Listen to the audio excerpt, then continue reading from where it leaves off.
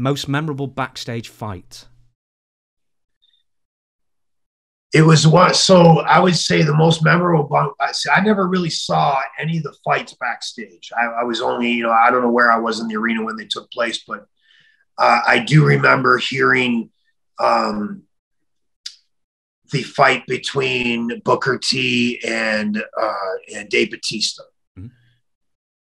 And so I remember, to me, that when people talk about backstage fights, for me personally, that's the most memorable one. Now, by the time I had gotten around to where all that took place, it was already broken apart and it was all done. But from what I recall, that was, Booker T just teed off on Batista. And it was Batista, I guess, that called Booker T out for the fight. And it didn't end well for him. From what I heard, like I said, I didn't see it. I'm just taking this as secondhand information. By the time I got around to where the fight was, it was already over. Now, outside of backstage, there was one of the most memorable ones for me ever in WWE was the one where it was the night that Owen passed. And it was Bradshaw and Blackman. And Bradshaw had been poking Blackman for a long time at this point, sticking his thumb up his ass. And Blackman, not really a guy you want to mess with, And so we were getting off the plane, and I guess Blackman had told Bradshaw a few times, don't do that. Don't take your thumb and stick it up my ass again, and just warned him several times. And we're all at baggage claim, and I can see Blackman standing there with his arms crossed, waiting for his bag to come around.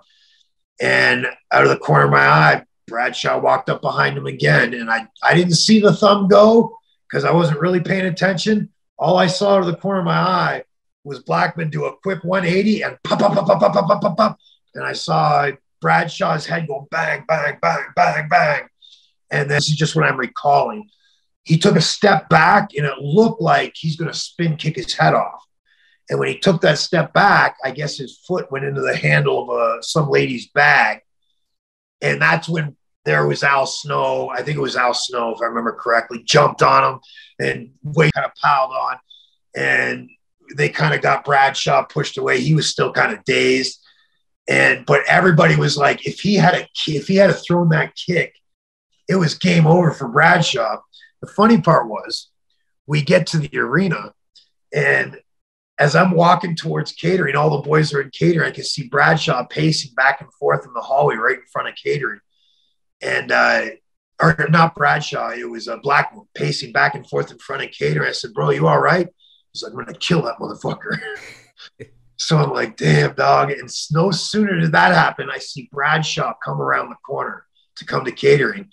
And Steve Blackman just went, roar. I started like speed walking towards him, and Bradshaw's got his hands up. And Bradshaw's like, brother, listen, man. He says, I just want to come here and let's talk. Because he doesn't want Blackman on him. And Blackman walked right up to him, pointed right in his face. And he goes, this is what you're going to do. You're going to go in that catering in front of all the boys.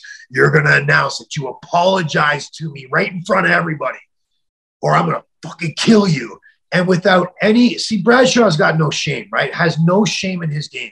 Without any hesitation whatsoever, he grabbed Blackman by the wrist. He goes, let's go. And took him right into the catering. Hey, everybody, I got an announcement to make. I want to apologize to you, Mr. Blackman. I don't want to die today. He's got no shame in his game. And that's what I was talking about. Bradshaw's a walking home entertainment center. You never know what's going to come out of his mouth. You're going to be entertained no matter what. Whether it's on TV or whether it's in real life. He's that guy.